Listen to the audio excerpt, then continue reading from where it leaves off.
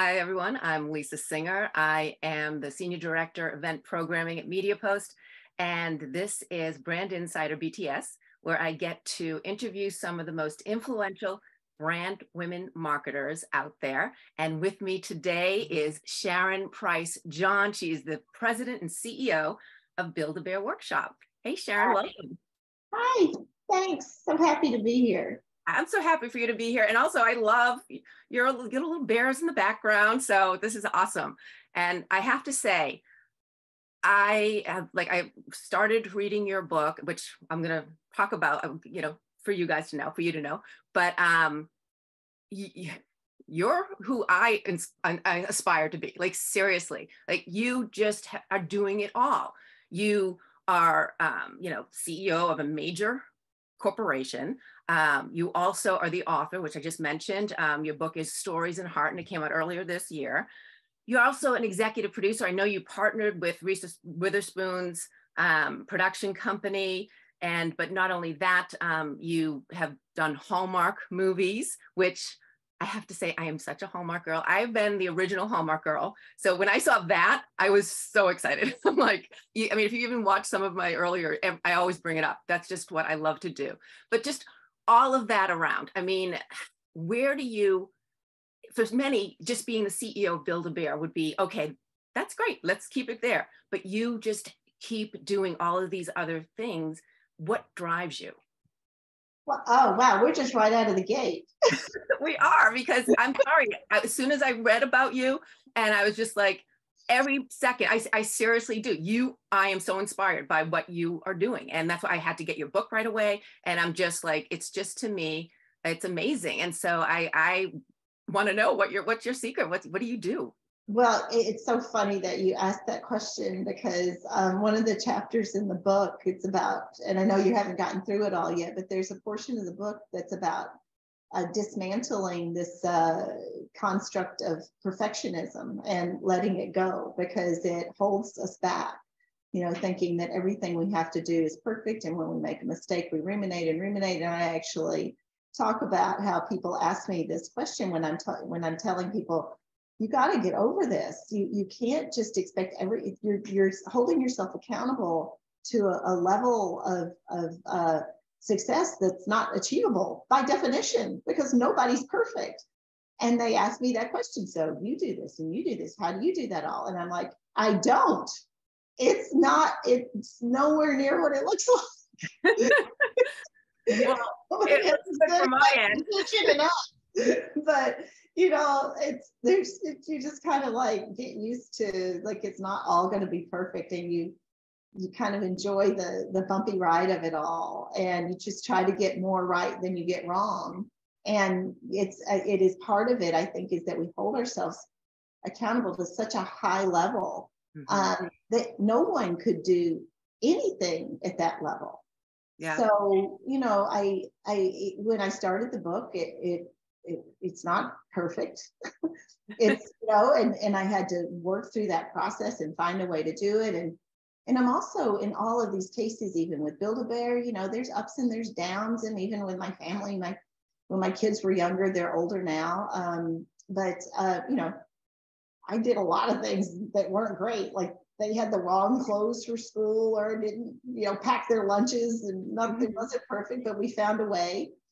And I think as long as you're trying to do, the best you can do, and you're doing it with love and your heart in the right place, and that, going in, that it's not going to be perfect, but you're going to keep working at it, and that you're always working from a core impact of passion, then it somehow all works out. And I'm going to speak of that in that last commentary. The book, people are like, why would you take on this? And it's like, because I wasn't taking it on. There was an internal burning for me. This book was going to come out, right? Yeah. And that's when you get yourself aligned with, who are you? What do you want to achieve in life? What kind of goals have you set for yourself? And this was a part of something that was inspired for me. So then it's not like, oh, now I got to go home and write another chapter of the book. Work. It was coming out. Whether it was going to be published or not was a whole different question. Yeah. but some of this stuff needed to come out, and I was inspired to do it, mostly because a lot of other women and young business people and folks have gone, you got to share some of this. It would be so helpful. Mm-hmm. So I was inspired to see other people kind of maybe not hold themselves to such a high bar that they can't achieve their goals.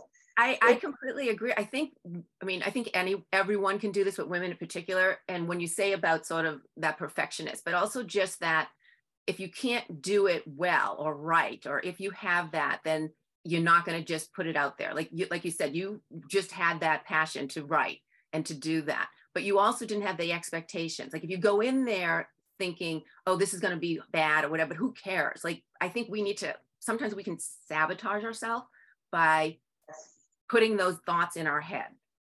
I think we do that more than is healthy, and certainly more than we care to believe. And I think that those thoughts in your head that kind of get in an argument with yourself, mm-hmm. It's so easy to find the one reason why you shouldn't do it, that you forget the 100 reasons why you should. And often that one reason, it's nowhere near as scary as you're making it out to be.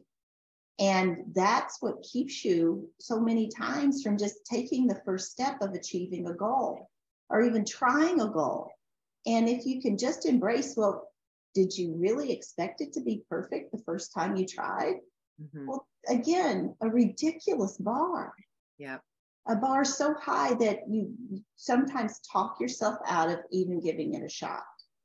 And, you can ask anyone those stories. I mean, I talk about in the book as well, there's not anyone who's ever done anything successful, whether it's an inventor or an athlete or, just go a business person. There's a whole lot of trying and failing before you get to the trying and doing. Yeah. Just part of the process. Don't get so hung up on it. Well, I think that one thing, it's one thing to try something new when you're just starting out or to go into something, which I want to get to. But when you already have this success, like you do as this marketer, as CEO, and then you put yourself, anyone who, when they want to start doing something else that's maybe out of their wheelhouse or out of their just what their success is about, whether it be, an author or an executive producer, I think that's more daunting. Like that's where you say, I don't want to, it's vulnerable to say, okay, what if I fail at this when I'm so good here? And then all of a sudden it's going to wipe out all of my successes. Again, what we put in our mind is ridiculous, but I think this is something that people go through. Yeah, absolutely. And in this particular case though, like I can't say that I had sat down and written a goal that I wanted to become an executive producer of a movie. This was based in the strategy of Build-A-Bear expanding and evolving, and that our value, so much of our value lies in the brand itself and the extension of the brand, and pivoting from a retailer that created this, powerful, iconic experience that creates all these emotional connections with people, on becoming an intellectual property company that just happens to have vertical retail called Build-A-Bear, where you go in and make these wonderful, teddy bears that you keep alive. But part of that was the extension into entertainment, because we sold 225 million bears. And for us, those aren't just products, those are 225 million stories that people share. So we're storytellers at heart. So we started this evolution and discussion on Build-A-Bear should be in the entertainment business. And that's not a huge leap. I mean, a lot of toy companies have done that. There's a whole lot of news about that right now, in fact. And so that's where that came from. And it turned out that the catalyst to get that done was for me to be executive producer. I was like, I'll figure it out. I mean, and then another thing to add to your another hat to wear. On top of that, having come from the marketing side, particularly as the head of product, the head of the toy division at Hasbro, I had, you don't really call it this, but in a sense, executive produced hundreds of commercials in my lifetime. So it's, lots of little 30-second and 15-second movies. There's an awful lot that's the same. So I ended up, learning a lot, but also, again, which might be surprising to people, figuring out that you probably knew more than you thought you did. Yeah. But just got to lean in sometimes. Yeah, no, and I do. I think people sometimes pigeonhole themselves and say, okay, I haven't done that. But if you really look at the skill set that it takes to be a successful executive producer, to producing the spots that you did, there's so many that cross over. And I think that, we tend to not necessarily give ourselves that credit sometimes. So many times of elevating and assessing the experiences that you've had and understanding how transferable they are, that you're not pigeonholed. In fact, you may be narrowing your own scope by not stopping and pausing and trying to separate yourself from what you do every day and looking at yourself and your experience and your background objectively. In fact, that would be maybe I'll put that in the next book. That would be a really great exercise for people.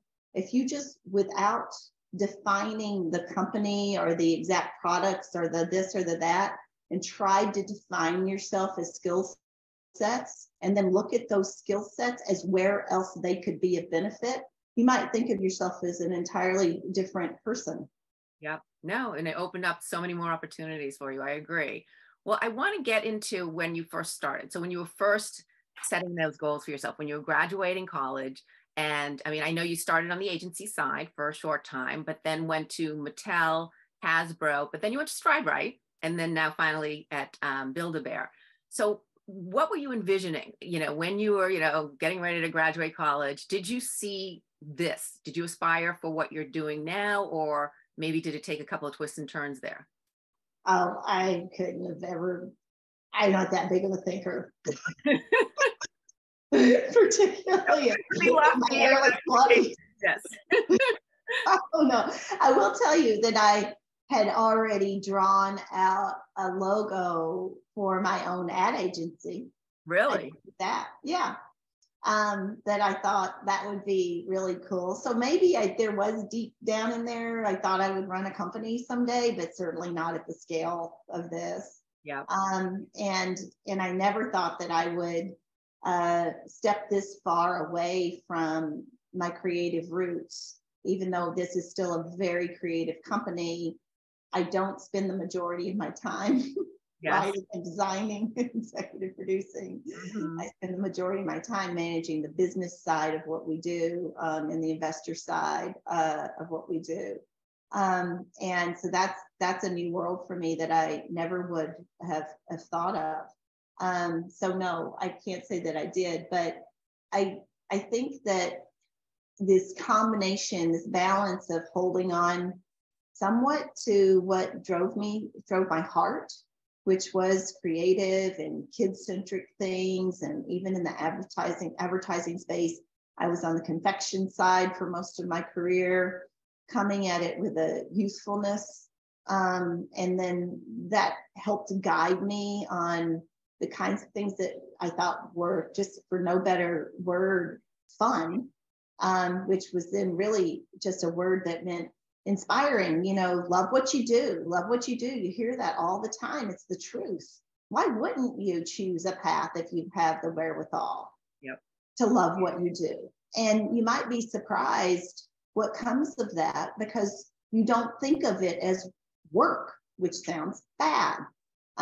You think of it as, oh my gosh, this is exciting. I get to get up in the morning and make more Barbie fashions. That's great. I mean, or, go to a Snickers shoot. I mean, this stuff is fun. I mean, I literally had so much fun in my career. Now there's stuff that comes along with that isn't fun, but what if it was all not fun? I mean, how inspired are you to lean in when you don't look forward to it? And that's more important than I think people recognize. And when I graduated from business school, the choice that I made was a lot less lucrative than some of my other friends and classmates made. I did not go into investment banking and become a financial analyst or go into venture capitalism or a big management consulting firm. I literally paid for following my heart. But I think at the end of the day, and they probably followed their heart too. This isn't a judgment of this No, path than another. They were following their heart. That by doing that, it actually led to success. And as you're doing this, you're accumulating, back to this point, great opening point, these skill sets that you don't realize that you're accumulating. And you never know when they're going to come in handy. In fact, so much of what I learned at Columbia Business School really didn't kick in at its highest level until I was sitting in a CEO role. A little bit when I was the president of a division, but I'm like, oh, wow. And I went back and reviewed some things like, I know how to do this. I've never had to use this, but I know how to do this. You know, you never know. And just keep expanding, keep being willing to learn. And at the same time, the balancing of, does that jazz me? Am I excited about that? Now, trust me, you know this. Anyone who's done anything, again, knows this. There's going to be times in there where there's these rough patches where you're like, I just got to nose down and work through this. But even in those moments, when there is a bigger vision with a bigger goal, and you understand that's a means to an end, it's not drudgery. It's just another stepping stone. Yeah. Well, and I also agree with when you're saying that you have to have that passion or love or whatever it is, because I think that makes you then throw yourself into it more, as opposed to just, doing my 9 to 5, and then you leave. You put more of yourself into it, which ultimately is going to make you more successful. It's going to make you go up the ladder, and I know you don't like to call it a ladder. It's not a ladder. I learned that from the book. And so, but just, it's going to make you advance more by taking on everything you can, even if it's not part of your job description, because then that brings you to the next, which I want to jump into then becoming CEO, as you mentioned. That's not going to have all that creative anymore. Because you don't want to not go there, because of course that brings you to another level and another opportunity. But at the same point, how do you align that with finding that creativity? Is that through your book? Is that through the executive producing? Because I think some people maybe stop their career at a point because they don't want to lose whatever it is they're doing. And then that can hinder them as well moving forward. That's also a fantastic thing to explore. I solved for that by really focusing on opportunities at companies that were more creative than not. So by definition, a part of my job is, how does this show up at retail? What do the products look like? What are the big ideas? How do we market this? That does touch my world. I'm not separated from that, because we are creative at heart, and it's such a big part of how we generate revenue. And in an environment like that, you put your best minds on that, whether that's me or someone else. But because of this rich experience in toys and product development, I came up that side of the equation, inclusive of, again, marketing.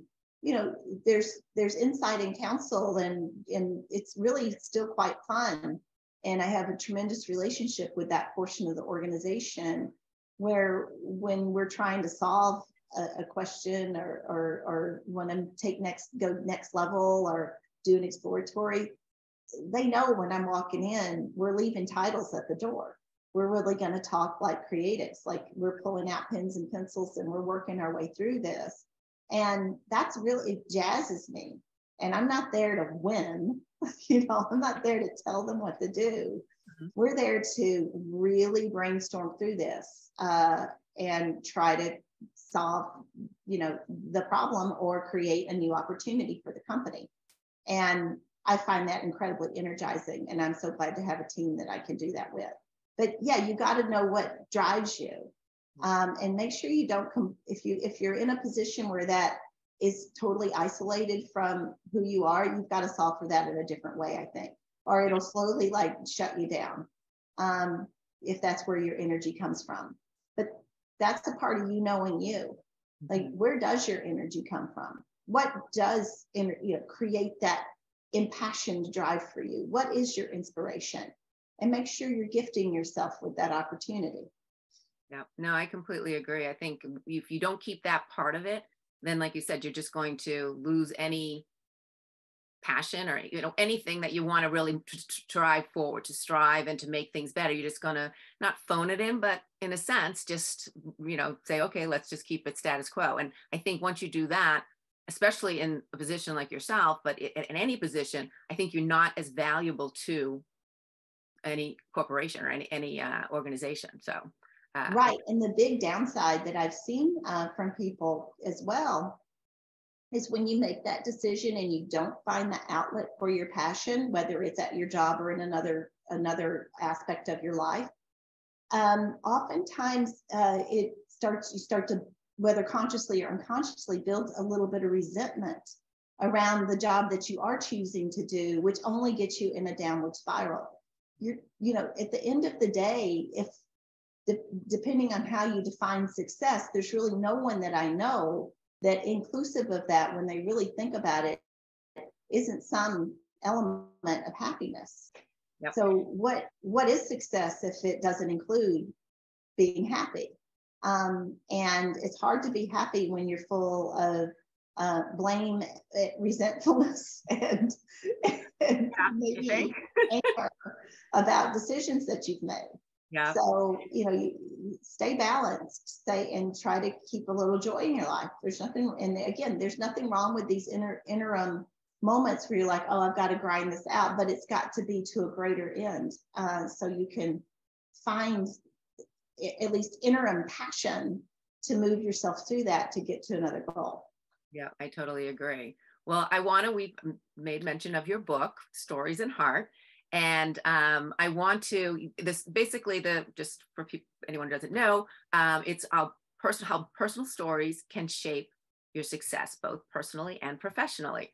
So you have sort of these workshops or worksheets that people to fill out and to help them sort of find those moments in their life and shape that kind of success.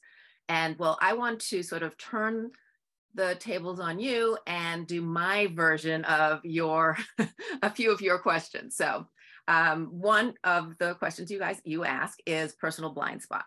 So, but I want to talk about, what do you think was your personal blind spot when you were younger? Like, what was it maybe that sort of, I don't know, hindered you or whatever it could have done? Okay, so this is a tough one because nobody believes me when I say it.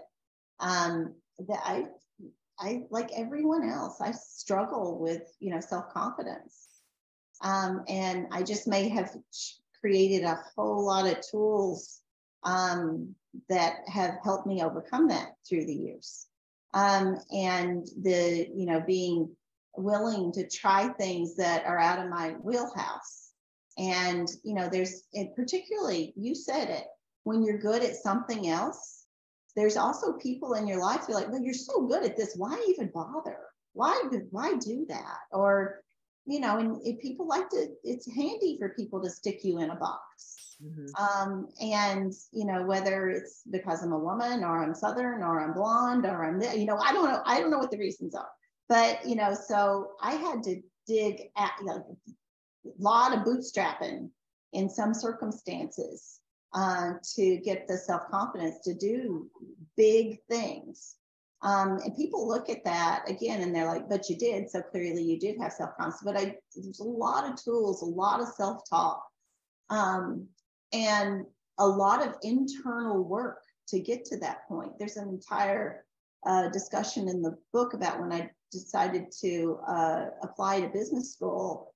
That was an entire, what somebody might call thing. Like I did I filled out the entire application, and still, I still didn't turn it in for weeks. Like I was scared to death that I'm like, this isn't gonna work out. I'm gonna have to deal with the disappointment of this.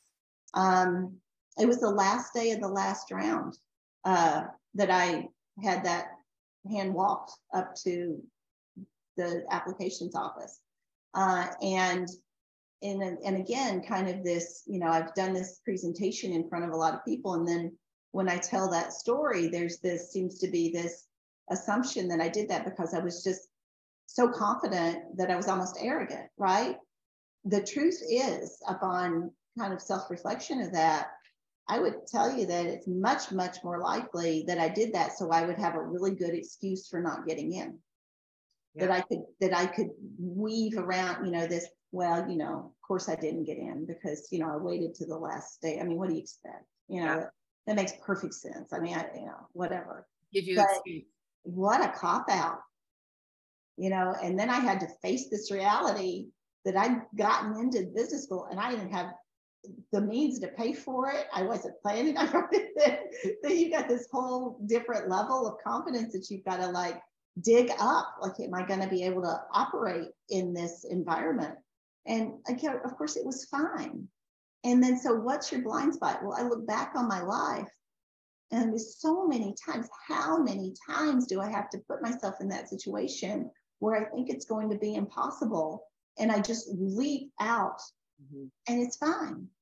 And at some juncture, you have to get to a place where you're like, well, what have you not done?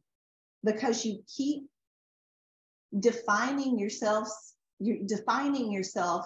by limitations. Yeah.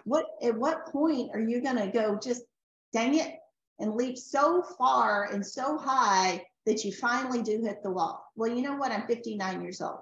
I need to find it, because there's also this whole thing in there about when you're setting goals, and I don't achieve all my goals, by the way, but when you're setting goals and they're all easily achieved, you got to look at yourself.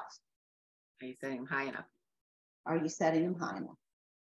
Yeah. No. So that's kind of a blind spot. I think that's definitely, and I think it's one a lot of people, I think the difference is, which I don't think it needs to be pointed out, but in terms of for you, is you still did it. I'm not, maybe there are ones that there are those missed opportunities, but I think for many people, they don't necessarily still do it. And I think that's why. You don't know what I have not done. Right, but that's what I'm saying. And I'm not assuming you haven't not done certain things. You might have been, the Pope or something. I don't know. Maybe we wouldn't be running for president. But all I'm saying is it's those choices that it's about the choice. What do they say? It's not, bravery isn't not being afraid. It's being afraid and still doing it anyway. That's exactly what it is. No, that's what I'm saying. I think that for anyone listening to just take that in their head, that's like such an amazing thing to learn, is even though you're afraid, even though you think you'll fail, just do it anyway. Because the worst that can happen is you're the same as where you are today. Like that's exactly. Really. There's an entire chapter based on what's the worst thing that can happen. And these crazy things that we literally concoct that's not even anywhere near what's likely going to happen if you were really weighing the odds. And a lot of the growth in our life when we become smart is when we think we're really weighing everything and we're thinking about the downside appropriately. Well, it's all of that knowledge that sometimes keeps us from actually taking a leap that we probably should. It's why a lot of success comes to people in their youth, because they don't realize that the odds are against them to be successful. Well, what would we do if we would stop weighing all the odds all the time? Because the truth is somebody's going to win. And the question is, why not you? Yep.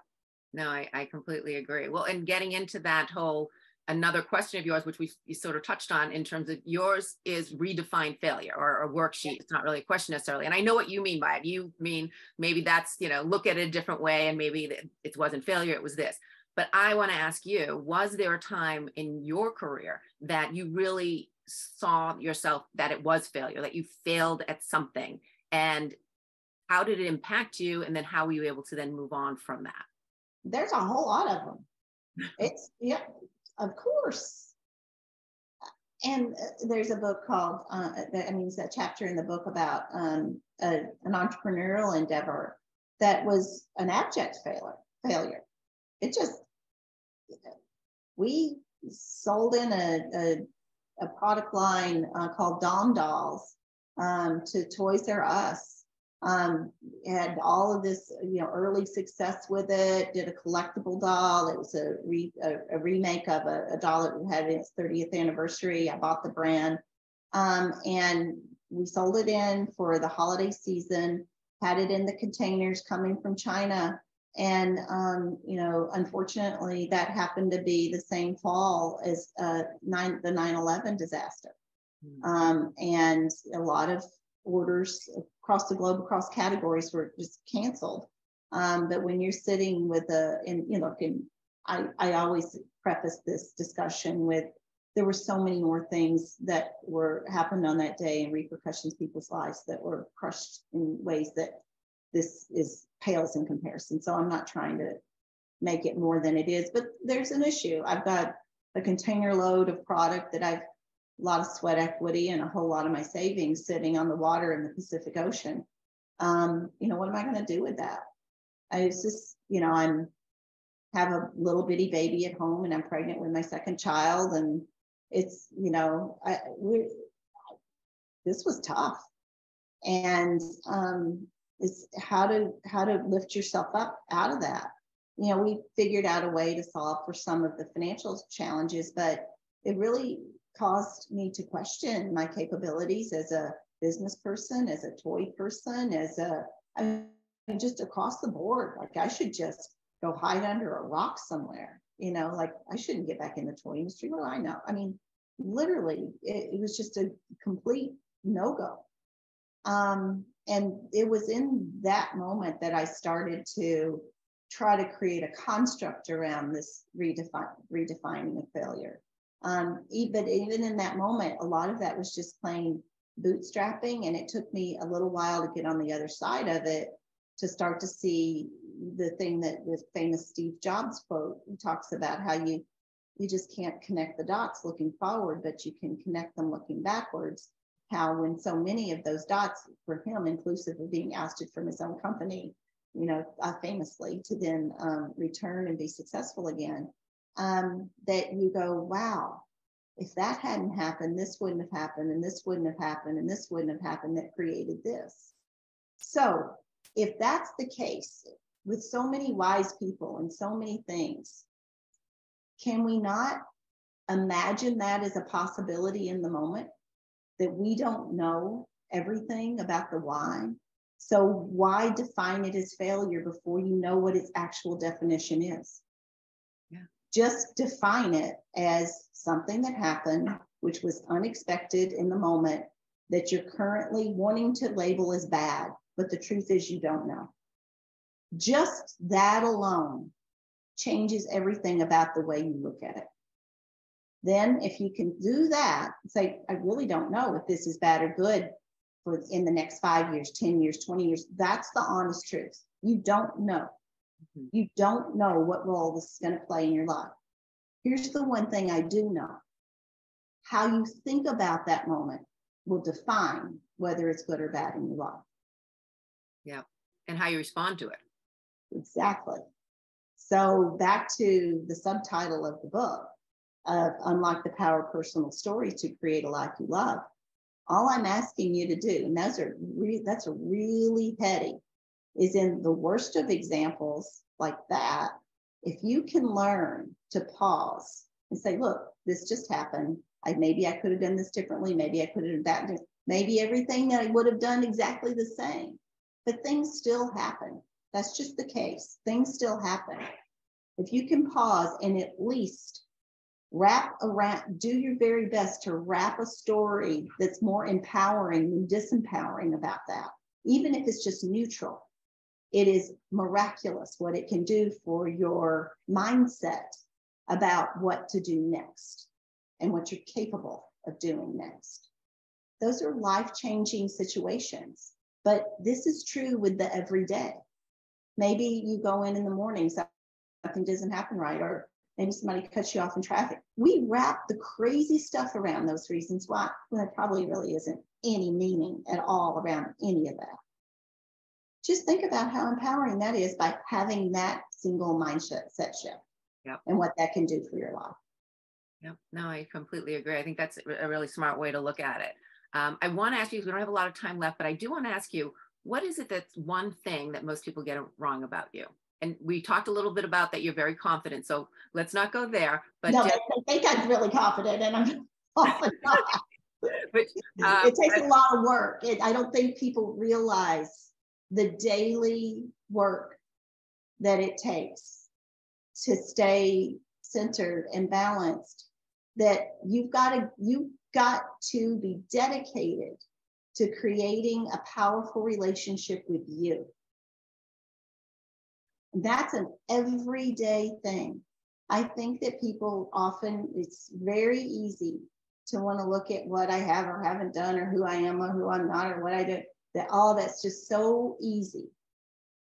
And I'm not going to pretend that it's harder than, but all of that is because I work really hard at creating the best relationship I can, with knowing who I am, staying dedicated to the big picture, giving people benefit of the doubt. Like these are daily processes.